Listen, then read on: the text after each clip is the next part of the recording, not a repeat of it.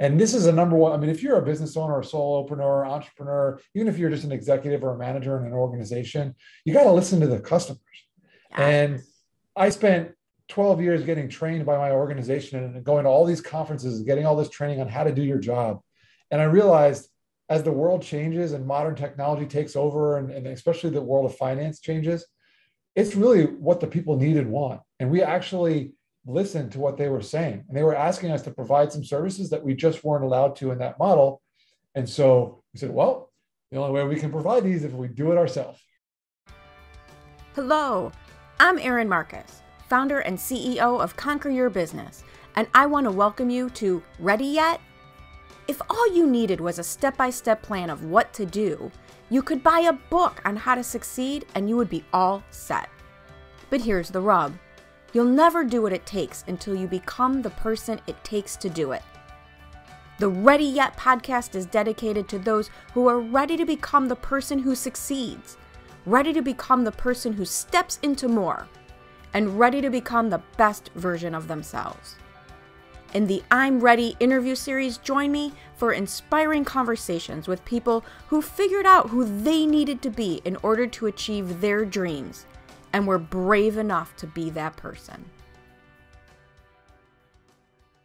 Hello, and welcome to this episode of the Ready Yet podcast, where I get to have amazing conversations with amazing people and share their stories with you about who they had to be in order to get to where they are and what it is that they're doing now. And I'm excited about today's guest because when we had our prep call, we had all these crazy things that were in common, which you wouldn't have even thought of. And you know, I love a really interesting story. So I'm very excited that Bob I messed it up anyway.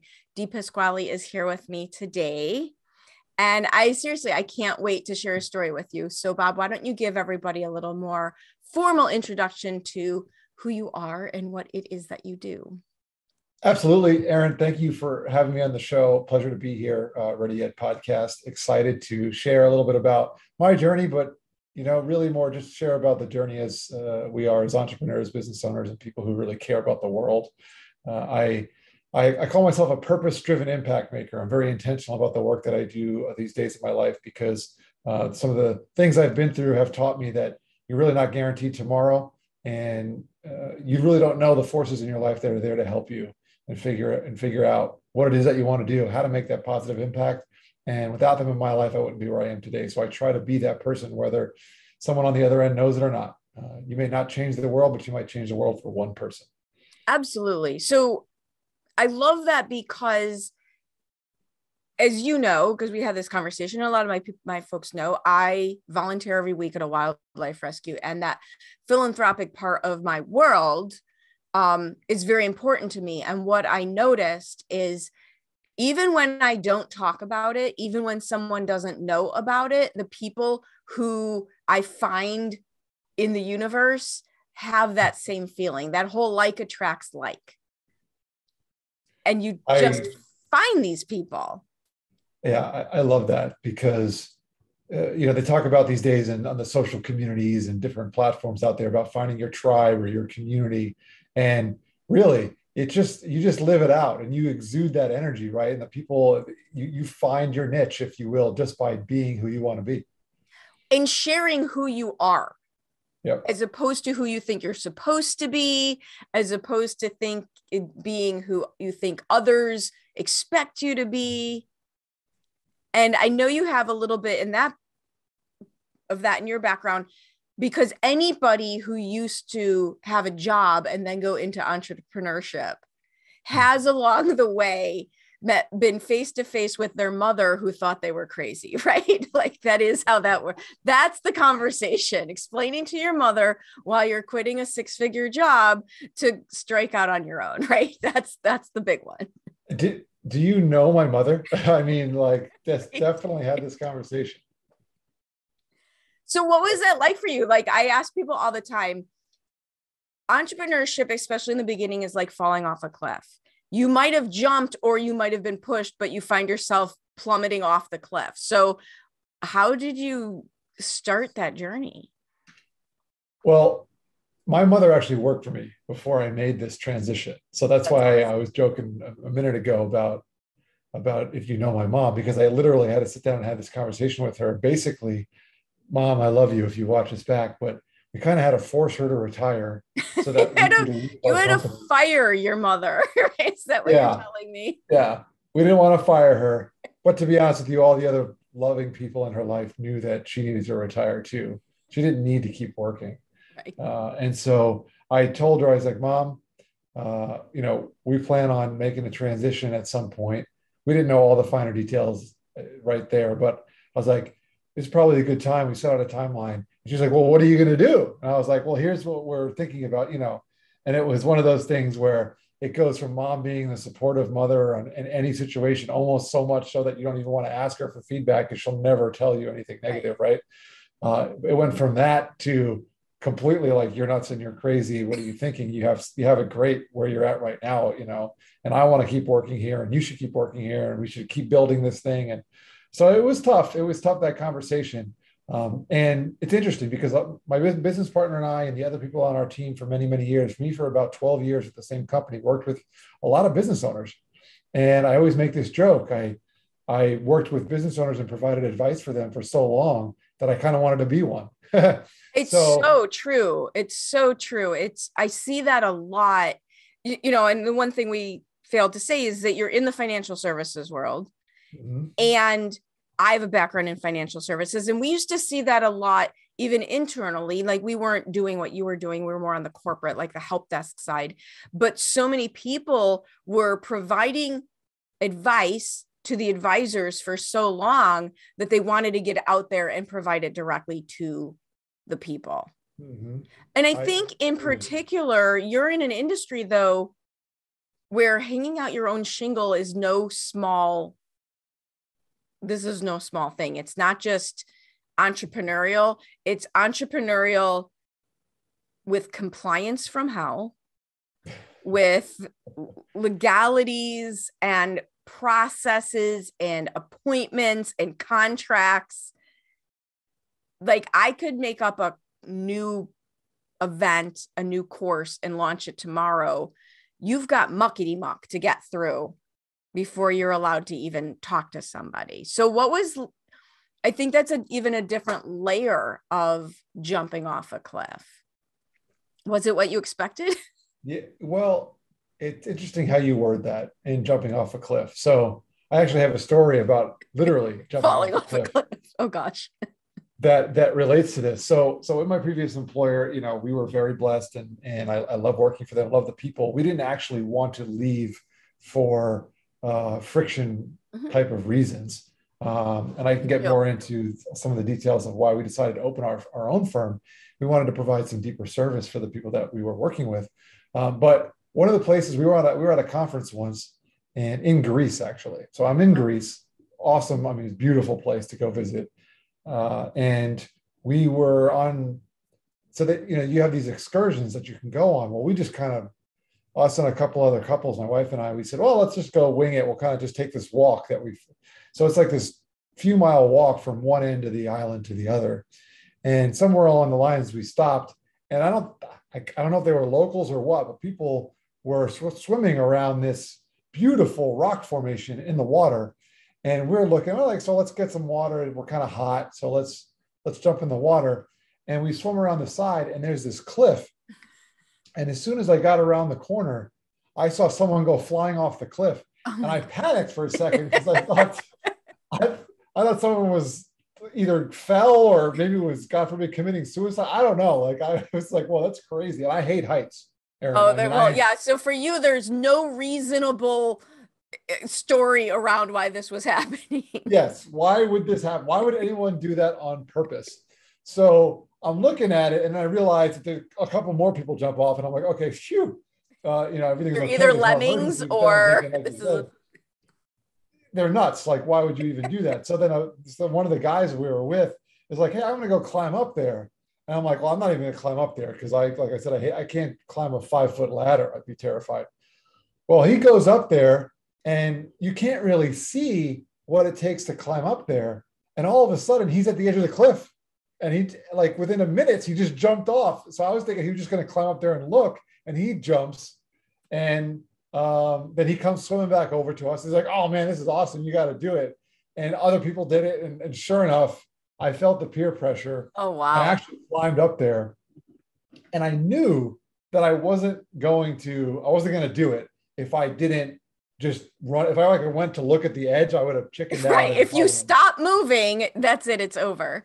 That's exact words. And this is highly relative to my professional story because it's the same concept. I ended up climbing to the top of the cliff where it was. And I, like I said, didn't walk over. I looked, my wife was with me and I said, hey, I'm just going to do it. And I knew I wasn't going to die because other people were doing it. So I felt like I was going to be terrified, but I'd still be alive. So that was a bonus. And I just took off running and I jumped right off the cliff. And it was scary. And I hate that feeling of your stomach and your throat, but I did it. And I actually thought of this moment when my business partner and I decided to leave our company and start our own. And that's exactly what it was like. Feels the same, right? Oh yeah. It was drinking from a fire hose. It was jumping off a cliff. It was whatever metaphor you want to talk about. And I never would have done it if we wouldn't have just taken the leap. It was somewhat radical. There weren't very many reasonable reasons or rational reasons that we would have done it. But we had some really strong thoughts about some very, very specific things. And we wanted to chase that. And that was more important than all the other stuff. Right. And I still get nervous when I wake up in the morning because we're about 14 months into the business and we got a long way to go, but it's been a great ride. That's awesome. I love that story because I've jumped off a cliff in Puerto Rico. I will tell you, as a female, climbing a cliff in a bikini, being led by essentially a 13-year-old who doesn't speak English was a lot scarier than jumping off the cliff. But I've also jumped out of an airplane. Oh, and wow. Going back to your story about just going for it, in the class we took about how this works, because we jumped tandem from like 13,500 feet. It was like way the hell up there. They teach you what the instructor told us is when you get to the door and it's your turn, no matter what you do, don't touch the crossbar, the support bar that's above the door. And we're all like, oh my gosh, why? And she's like, we'll never get you off of it. Like if you grab onto the safety rail because you hesitate to jump, that's it. You're not gonna jump. And I think there's so much truth to doing the thing before you've had enough time to think about the thing. And the beauty though is, how long was it before something else scared you? Like I jumped out of an airplane and I don't think I was scared again for 3 years because there's just nothing scarier than that. That was That's a really, really good point. Yeah. That was it.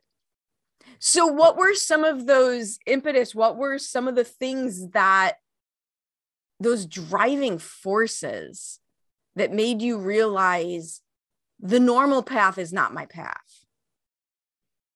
Well, there were 3 technical reasons, I guess you could say. I don't know if this is the path you're looking for, but there were the 3 technical reasons of why we left and decided to go on our own path. Is the first, well, one's not really that technical. We just had the entrepreneurial itch. Like I said, we were working with business owners and said, you know what, we're providing advice on all of this stuff specifically related to their finances, but it's way more than that. It's also emotions. You're like a therapist, you're a consultant and a business coach. And so it's like, well, why don't we do this ourselves? Number 2 was technology. Like you talked about compliance and ability to do the things that we wanted to do. I have a broadcasting degree. I really wanted to do more media stuff like this, write a book. So that was another reason. We just had a little bit more flexibility. And then finally, people were asking us.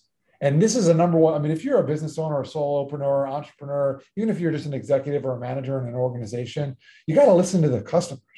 And I spent 12 years getting trained by my organization and going to all these conferences, getting all this training on how to do your job. And I realized as the world changes and modern technology takes over, and especially the world of finance changes, it's really what the people need and want. And we actually listened to what they were saying. And they were asking us to provide some services that we just weren't allowed to in that model. And so we said, well, the only way we can provide these is if we do it ourselves. Well, and that's such it's such a fantastic entrepreneurial lesson. You know, my focus, the tactical side of my focus is very heavy in marketing. And I watch so many entrepreneurs make the mistake of deciding what it is that they want to create in a bubble, and then hope that somebody will buy it. And yeah, people have good instincts, but what you did makes so much more sense. Talk to the people you're serving. Now, here's the difference. The Henry Ford quote: if I would have asked my customers what they wanted, they would have said a faster horse. You've got to have some innovative ideas. You're not just handing them only what they want, but taking them that step further, listening to what they say they want and then guiding them further into that. So what is your biggest surprise about becoming an entrepreneur? Running a business is easier yet more complex than I thought it would be. And what I mean by that is there's a lot more things that I didn't even think of that I have to do that aren't necessarily that challenging, but it's very, very time consuming, and all the different bells and whistles that you have to handle to make sure that you have a compliant business, that you're, making all the authorities satisfied, that you're checking all the other little boxes of stuff that's not hard, but stuff that has to get done. Otherwise, you can't get to the hard stuff or, do the things, in my opinion, the fun stuff. Sometimes the challenges are the most fun, but you can't work on them 24/7.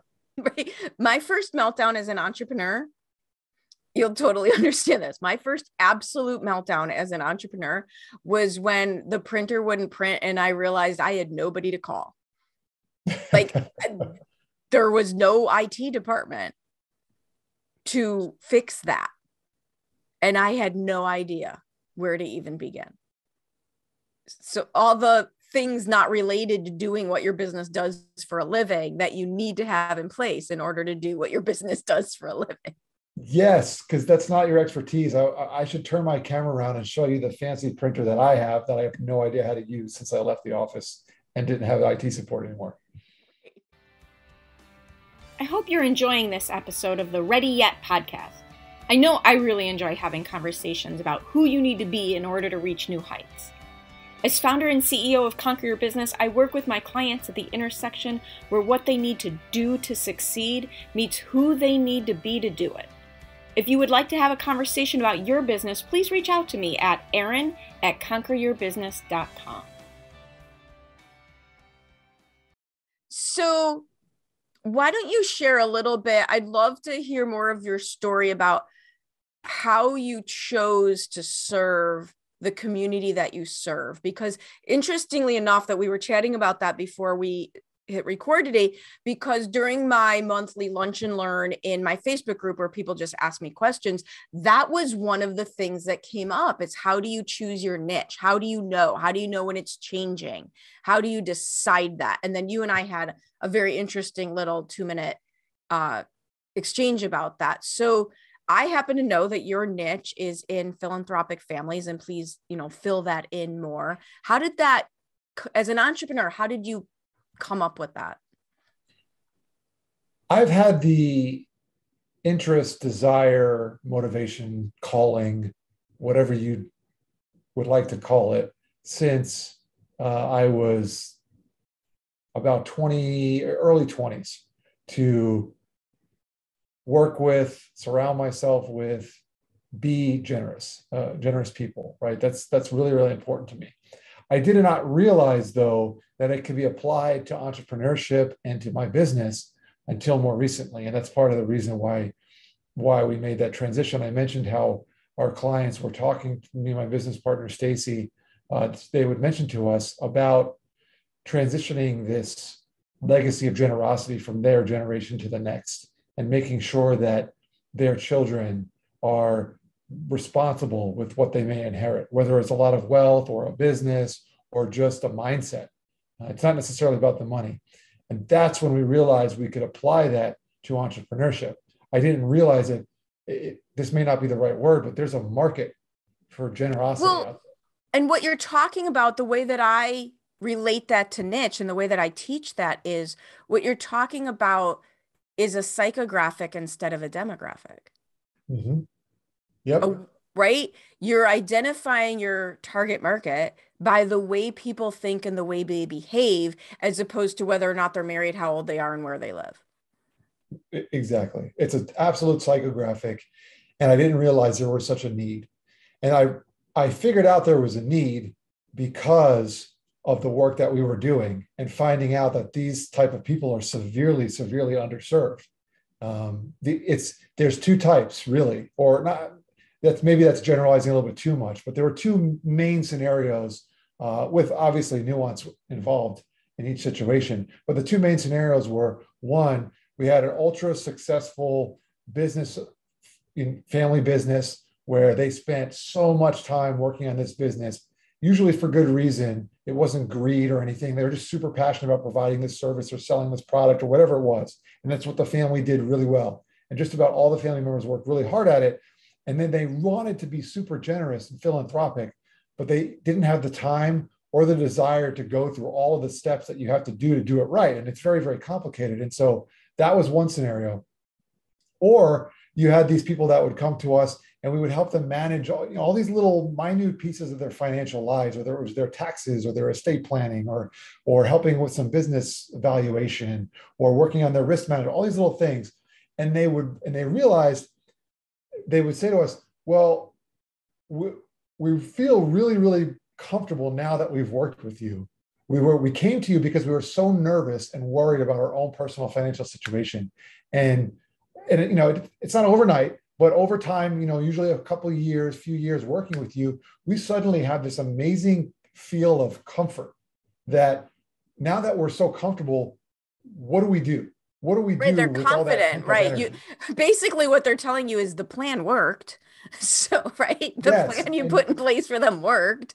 Yeah. So what do we do with it now? So those are the two scenarios. And just in that experience, it helped me realize, yeah, these people are really I don't want to say desperate, but they were really crying out, we really need more help with this. And I realized that the help with that is way more unique and, to be honest with you, valuable than the other help, because there's plenty of people out there that can help you get your budget in order.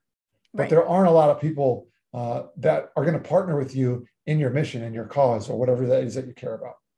And I've had this in my world too. I mean, even in you're a perfect example of this. Most of my people know I volunteer on Fridays at a wildlife rescue. They know that it's front and center in my life. I make jokes all the time because we work so hard creating content and information to share, and people respond to it. And then I post a picture of a possum that scared the bejesus out of me, and everyone's all over, yay, so right, because that's what they really want.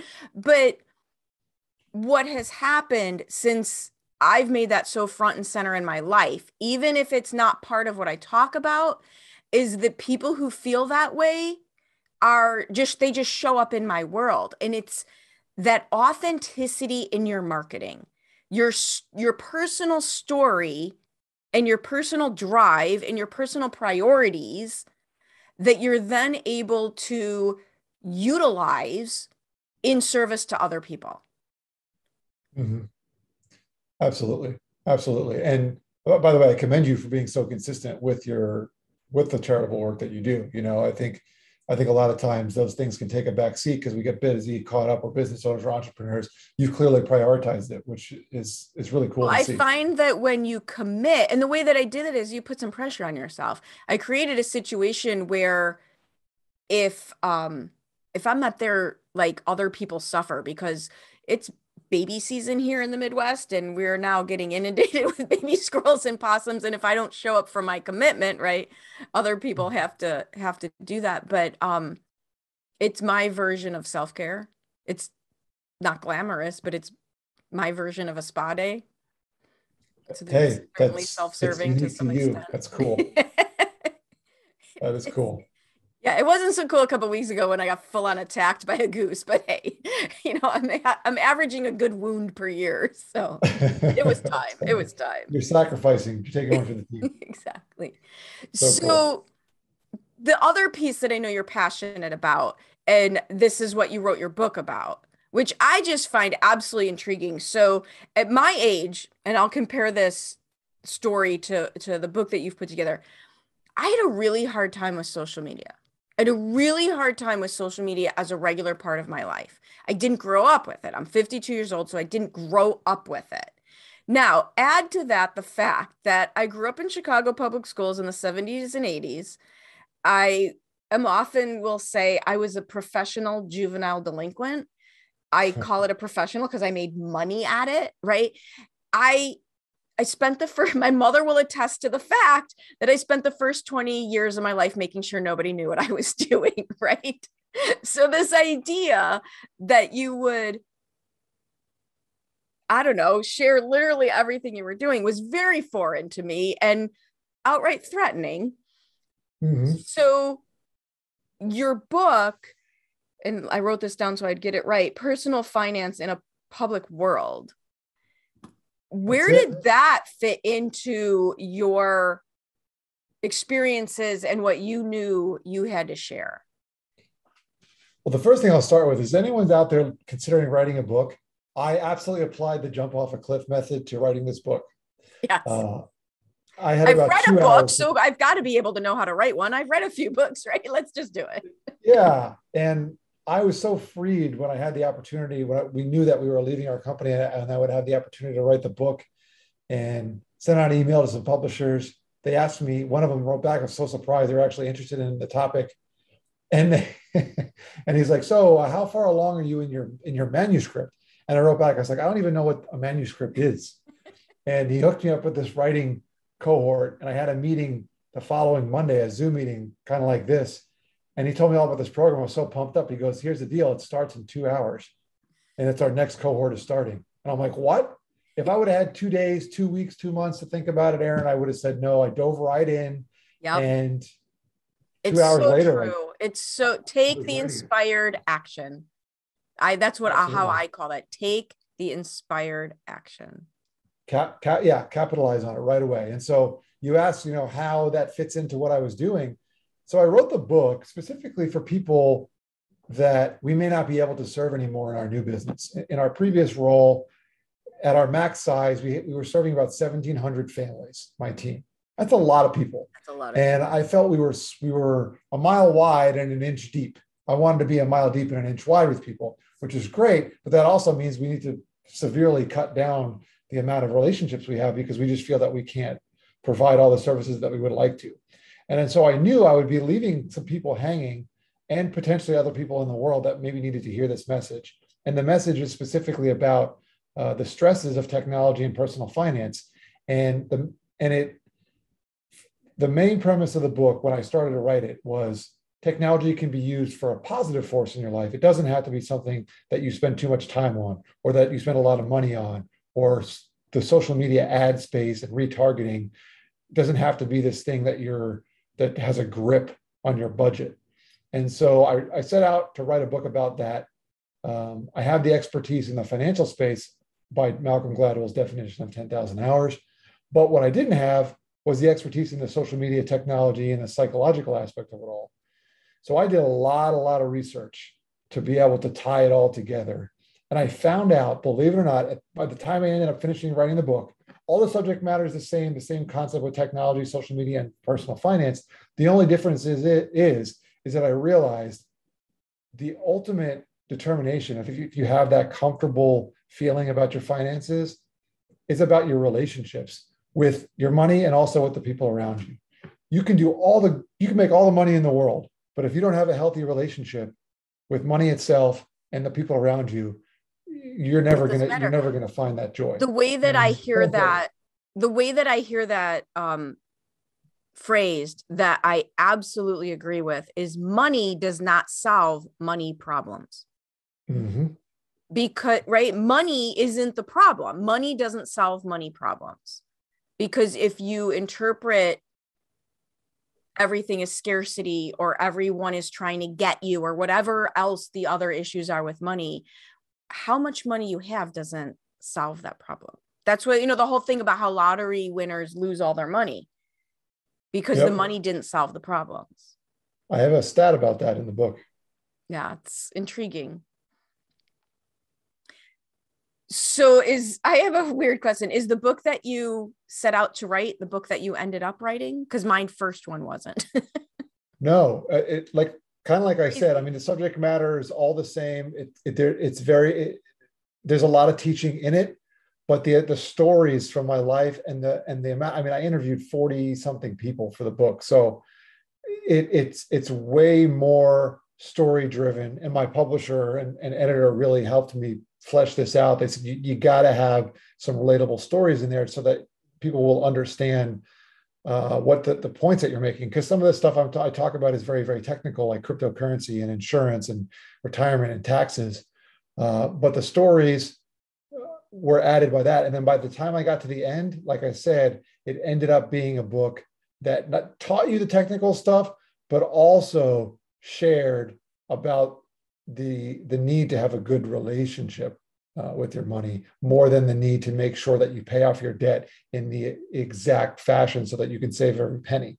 Although I tell you how to do that, but it's more important that you're comfortable with what you have. Love it. Love it. And I love the approach. So many of the money mindset books that are out there are really more about the manifesting money. And, I love the idea of combining the technology that it's not going away, right? I mean, we're just more and more and more immersed in. It's so fun. I ended up with a new bank account for my business, and somebody wanted a check, and didn't occur to me to buy any checks when I opened the account. It's been so long since I've written a check that I didn't, that's just the way it works now. Yeah, exactly.